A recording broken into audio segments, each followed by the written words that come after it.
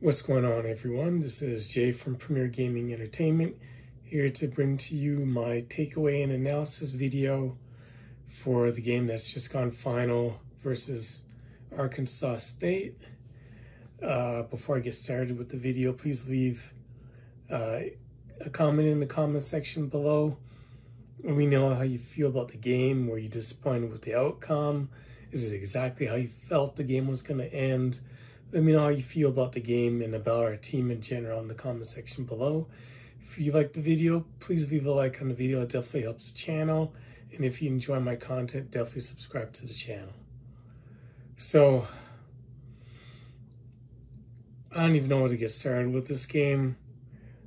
Obviously, the ending score, they scored a couple of touchdowns in garbage time that made the score look a lot closer than it really was. But there's a lot of issues on this team. And the first thing, obviously, no matter what people say, the experiment with Davis Warren, to me, that's out.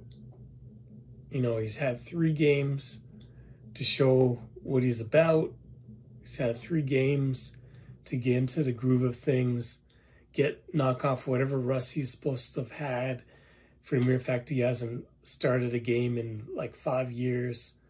But I haven't seen any improvement between any of these games. I mean, you can see the arm talent. I mean, obviously he's not any big name quarterback or anything like that. He's got a decent arm. He's got decent touch. But it's like he's just so inconsistent with a lot, especially with his decision making. Like that first pick, I don't know what he was doing. Third pick, also bad. So it's like you're playing Arkansas State, which is going to be more likely one, if not the easiest game on the schedule, and you throw 3 picks. So just imagine that from this point on, things get more difficult. How can you trust a guy that's throwing 3 picks to Arkansas State? So, to me, going forward, it has to be Alex Orji. Because when he was in there, from what I saw,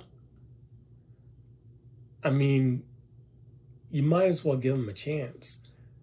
Because I guess the consensus is that Orji can't throw. But I'd rather take my chances at Orji trying to throw than Warren throwing it to the other team consistently. Plus, he has an element of being able to run. So once you get all that in there, to me, it's a no-brainer that you have to start Orji versus USC. Because to me, he didn't play bad. I know that touchdown pass he threw wasn't the greatest, but I'm thinking that the issue more than anything else is his technique and fundamentals, on the run probably are not good. His technique probably isn't good on the move.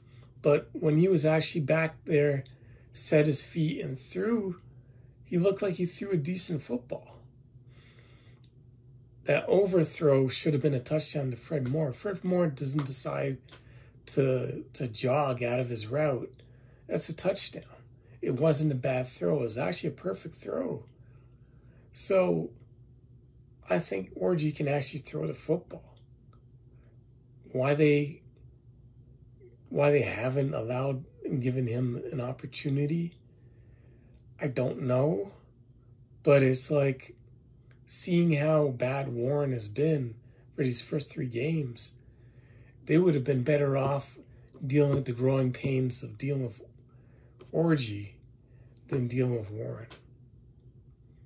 so much, to me, there's so much more potential from having Alex Orji in there, getting confident and, you know, getting acquainted with the offense than with Davis Warren.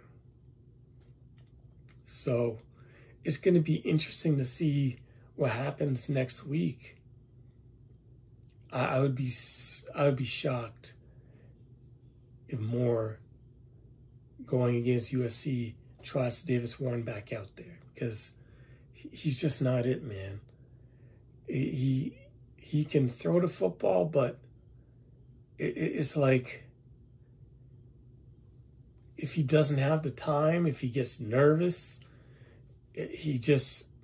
everything goes out the window. He makes bad decisions. He makes bad throws. And it's not helping that the offensive line is not pass blocking very well as well. So all that's a recipe for disaster.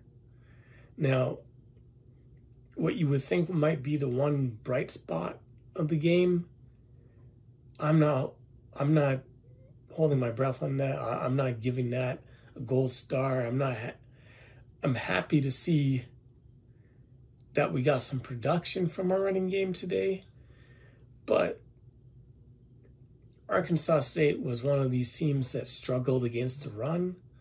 So us running the football, I mean, it's great. It's almost like you're struggling shooting free throws or making a shot, and you make a layup, and you make a couple of layups, so you're just happy to see the ball go through the basket.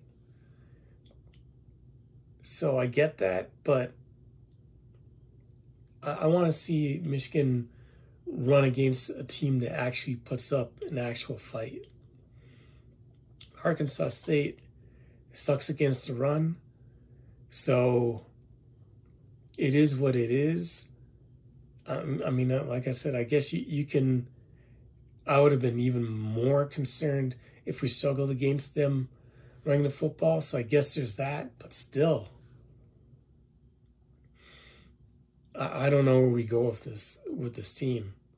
You know, obviously to me, Mullings seems like the starting running back, though I will say that Donovan Edwards looked a lot better this game, running a lot harder, running with a lot more purpose, running with a little bit more shiftiness, not going down after the first hit. You know, just running better. I mean, the actual overall just attitude of him running the football was a whole lot better. He looked a lot better between the tackles. And from that aspect, I'm happy for it. But the line itself is still obviously a work in progress, still a struggle. Evan Link still struggling with both run blocking and pass blocking. So I don't know how long we stick with that aspect of it as well before we make a change. But the line play has to get better. Wide receivers have to get better. Hopefully it's not anything, you know, serious with Colson Loveland, because without him being out there, the receiving game is going to be non-existent. Like, who can you rely on to catch the football other than him? They don't have a number one receiver. They don't have a number two. They don't even have, I don't even know who you would consider their main target other than Colson Loveland. And that's a scary proposition.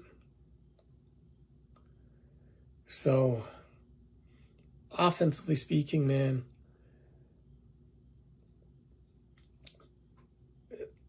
other than Loveland, Mullings, and maybe the big play ability out of Donovan Edwards, what do we have? We have a one-dimensional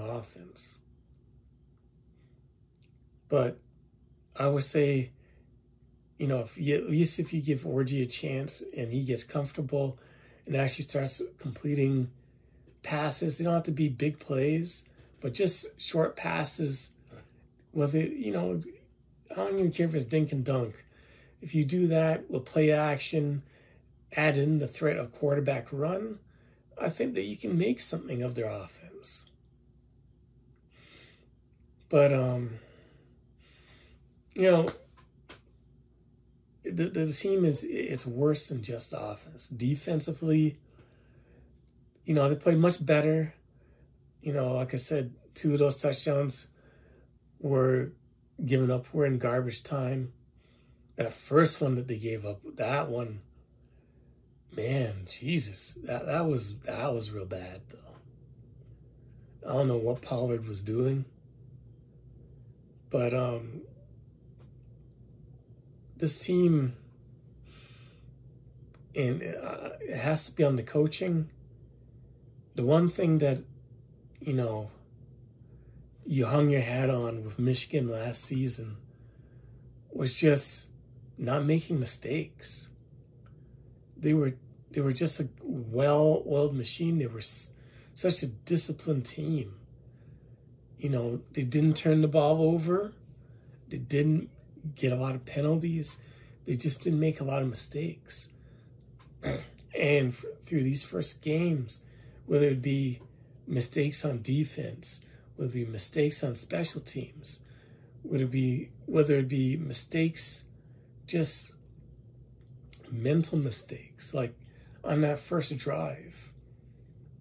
You know, even though Arkansas State didn't score on the missed field goal, it was like 3rd and 20, and they were going to get off the field, and then you got a guy with a late hit out of bounds when the play was over that extended the drive. And I was like, man, it's just stupid.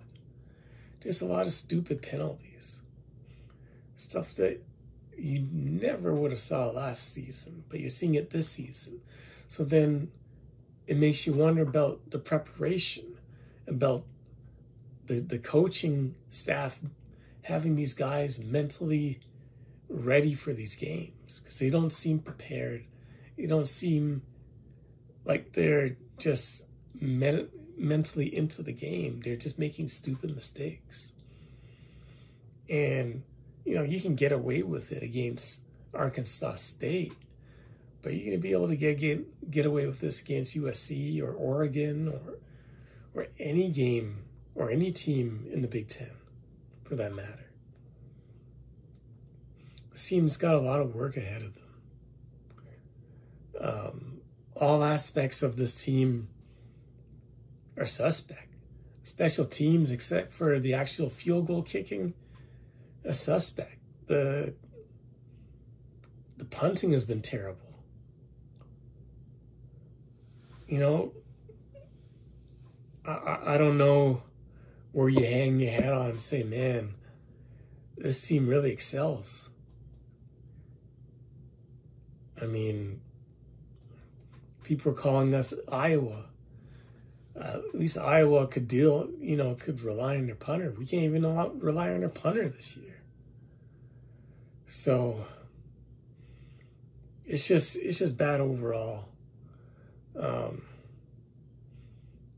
You know, people are hard on Coach Moore, but, you know, it's his first season. You can't get good at something until you actually do it. And this is his first time doing it. So, you know, this is just going to be a long season, and just be prepared for it not going the way that we thought it was going to go. So, I mean, I'm happy that we won. I'm just not happy with the way that we won. I'm not happy with the way that we played. The running game was much improved, but there's just too many things that need to be cleaned up. There's some improvements, but a lot of things, they're just gaping holes that need to be plugged before we can be taken seriously. And I don't know if we have enough time to get that plugged up before USC. So we just have to wait and see how things go. Prayerfully, we play much better next week, and it's not like how the Texas game went. Anyways, that's it for the video. Thank you for watching. If you enjoyed the video, please feel free to leave a like on the video. Leave me a comment in the comment section below if you made it this far. Let me get a go blue in the comment section. If you enjoy my content, definitely subscribe to the channel. Anyways, thank you for watching. And as always, go blue.